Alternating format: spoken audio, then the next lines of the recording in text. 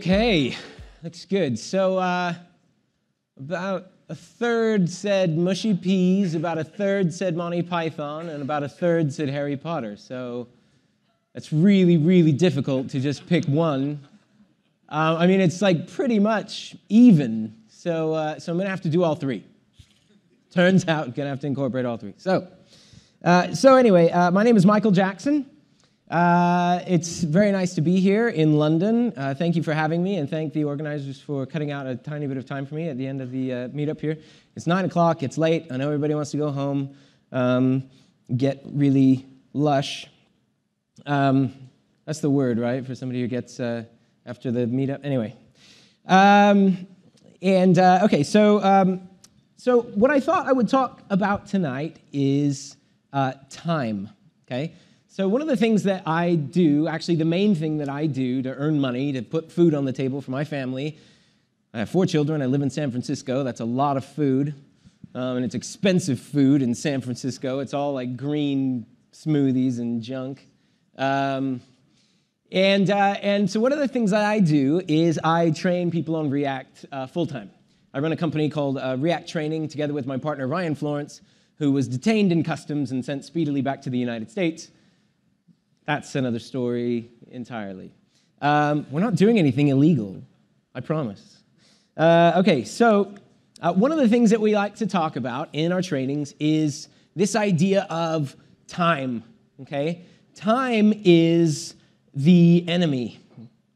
And if you might be looking at me thinking like, what do you mean by that? So what we want is we want to be able to eliminate time in our React apps, right? One of the greatest things about React is that it makes things declarative. So you don't actually have to experience the app in order to be able to predict the types of things that it will do. You could actually clone this repo that I'm going to run right now, this example. I'm going to do some code. You can clone it from github.com, React.js training, React training material, if you wanted to. I'm not going to do an npm install up here, unfortunately. I tried that before. Last time I gave a talk in Europe, it didn't go so well. Besides, Ryan's not here to bail me out, so I'm not going to do that. But anyway, you can install the code, and then you npm install, and you npm run it, and you can run this exact code that I'm going to be running. So let's see. If you go into the imperative to declarative code, you'll see a little thing like this.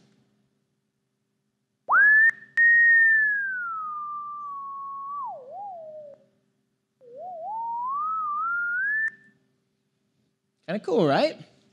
It's a little square that makes a little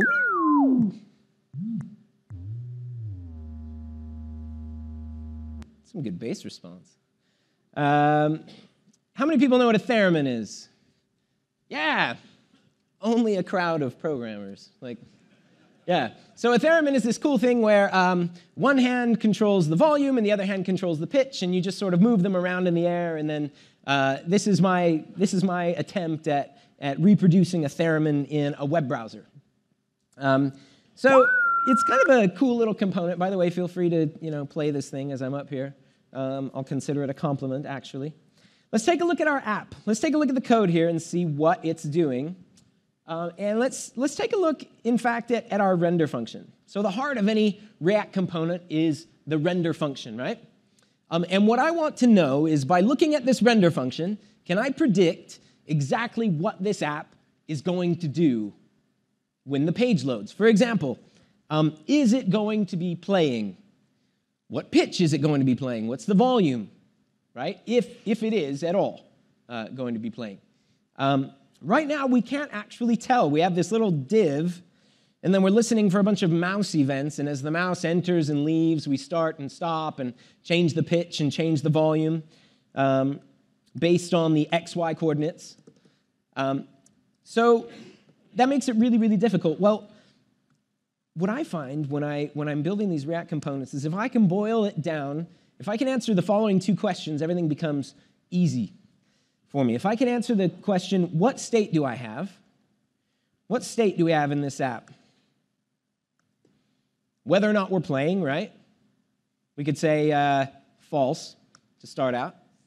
We've got the pitch. That's on a scale of 0 to 1. So we'll say, I don't know, we'll start at 0.5. And then we've got the volume. Okay?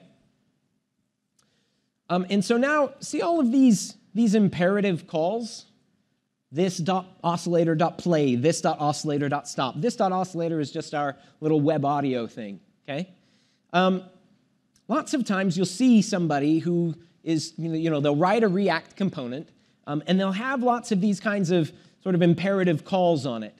And they'll say, oh yeah, just stick a ref on it, and then when you get a reference to my component, now you can call methods on it, right? Well, isn't that nice? We went from this great declarative API, we're right back in imperative mode. We're right back in imperative land. How can we make this imperative code more declarative? You'll notice that it's going to actually make it a lot easier to predict what's going to happen in our render function. Let's write this method called doImperative work, okay, for lack of a better name. And everything that's imperative that we have to do, we're going to do inside there. So we're going to cut this thing out. We're going to say, we're going to put this there. We're going to use this here at some point.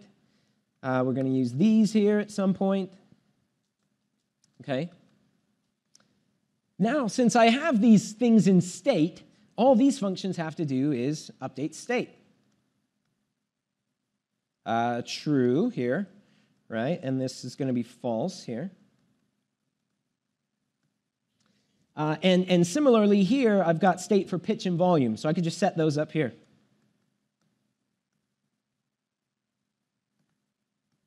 Okay? Now when it's time to do imperative work, I want to get these variables off of my state. Is playing, pitch, and volume. This dot state. Now I can say if we are playing, then go ahead and play. Let's see, move that up. Otherwise, stop. And then we'll just set the pitch and the volume every time around. Now the question is, where to do this imperative work? React actually gives us this really cool lifecycle method. Component did mount. Oops, component did mount.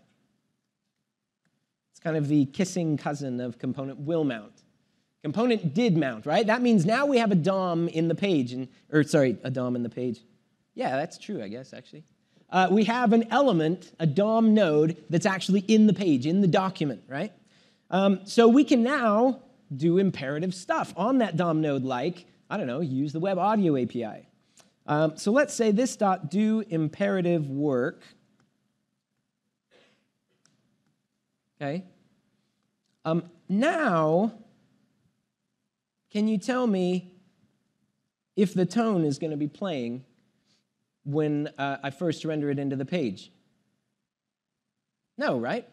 We know now. We can predict it, right? Because we can see that piece of state that says false. I'm not playing. What if we change it?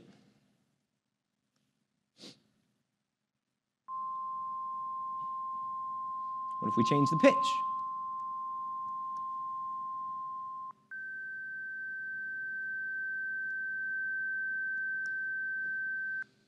We have eliminated time. Hold on, I've got a graphic for that.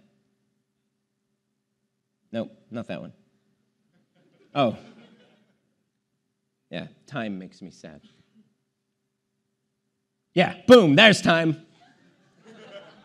You're gone, time. Although, this breaks my heart every time this scene. Anyway, so time is gone. All right, so get on with it. Okay, so what's really, really cool about this? Okay, what advantages do we have? Well, now I can predict exactly what my render method's going to do. Can we do more? What if I extracted out all of this sort of imperative stuff? What if I put it in a separate component? What if I called it like a tone component? You might be thinking, what in the world are you going to render with a tone component? My answer is nothing. Well, then what's the point? right? These components, I use these components to render user interface stuff, right? Well, try telling a blind person that sound is not a user interface. It absolutely is. If you're blind, you can't see. The main way that the computer communicates with you is to actually talk to you. Has anybody ever worked with accessibility? I know you do a ton of it here at Facebook, right?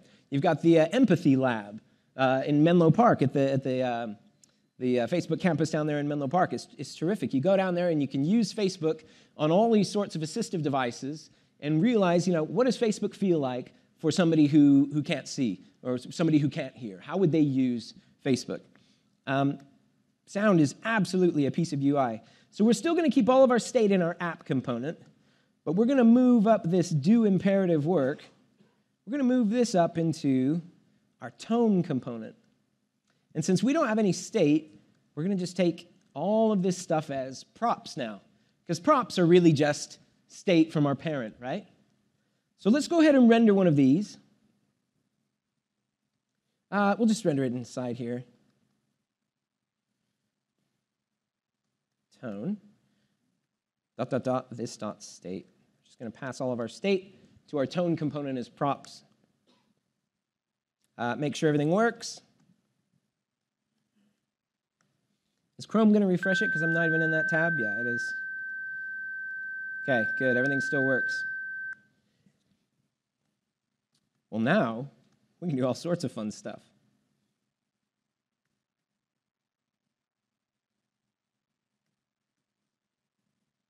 What's going to happen?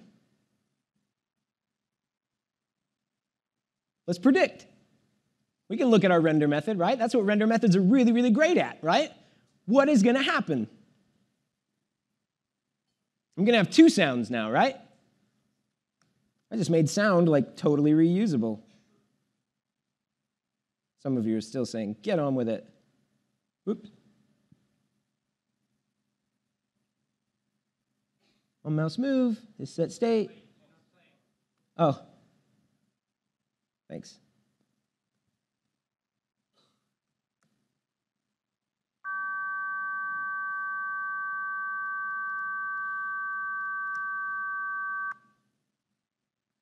So the other piece of the puzzle that's missing and why it didn't really play was because when I'm moving the mouse around, we've got this other thing, this other chance to do imperative work, not just when we mount, but every time we receive new props. What's the method for that? Component did update. Gosh, come on, guys. Whole room of React people. Component did update. All right. Let's do some more imperative work. Okay.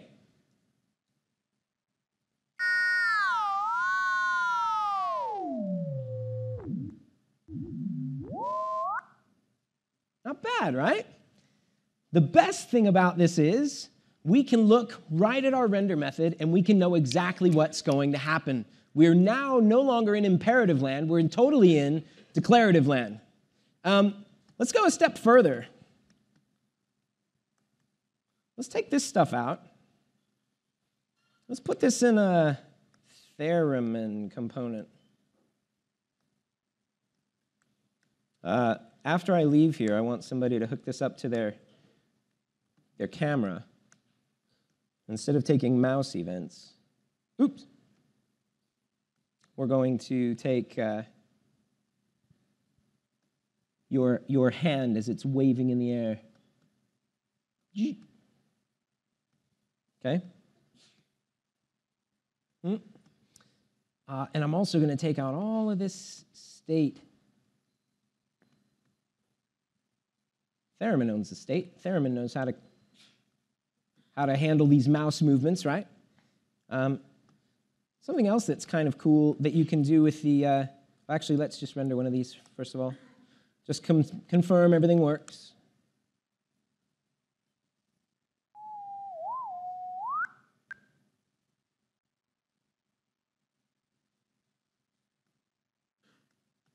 What's going to happen now?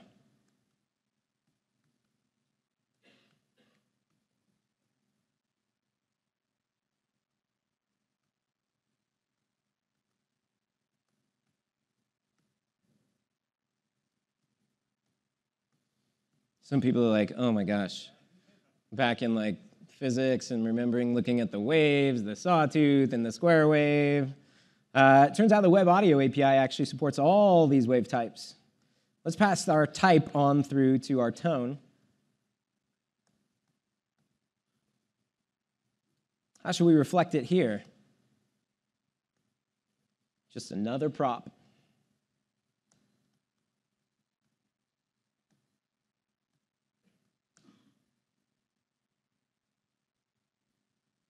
Is it going to work?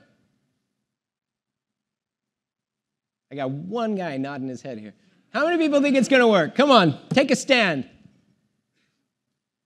That's almost half. How many people are like, no way, dude, you're screwed? How many people are like,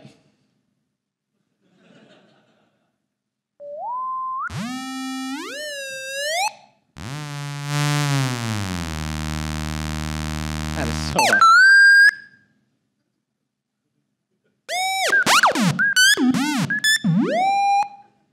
Not bad, right? Not bad. Thank you. Okay, so lesson is, from this lightning talk, lesson is when we make things, when we go from imperative to declarative, we actually make our UIs a lot easier to reason about, a lot easier to predict. We take time totally out of the equation, which means that we can There you go. Sound guys like I've had enough. Which means we can more easily reason about what our components are going to do when they're actually in the page. Thank you for having me. My name is Michael Jackson. I run React.js training. We're in town this week. We're running a couple of workshops, so come and talk to me if you think you might be interested in some React training for your team. Sorry for the pitch. And I'm M. Jackson on Twitter and GitHub and everywhere else. Thank you for your time, and cheers. Thank you. That's awesome. Has anyone got any questions? Oh. Oh, you can't get away that easy. easy. I do the silly walk on the way out? Yeah. Test, any test. questions? Oh, I guess I've already got a mic. Oh, come on. Okay, no one wants to. No questions. Everybody's like, get on with the booze. Yes, Dan. Or, sorry, what is your name, sir? I wanted to ask, what do you think about observables? What do I think about what? Observables.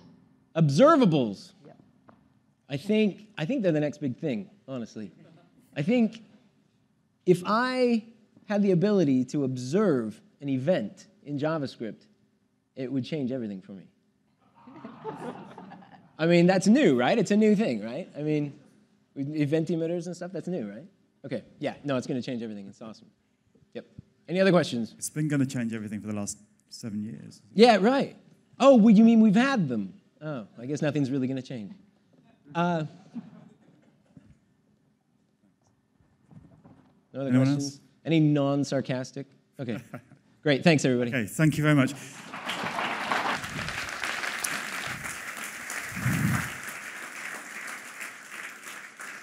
So, big thanks to Facebook, big thanks to all the speakers, to Yanni, Ali, Jonas, and Michael. Next month at Skills Matter, don't forget to register, and then we're back here the month after. So thank you very much for coming to the pub. Let's go. You and I have come from the same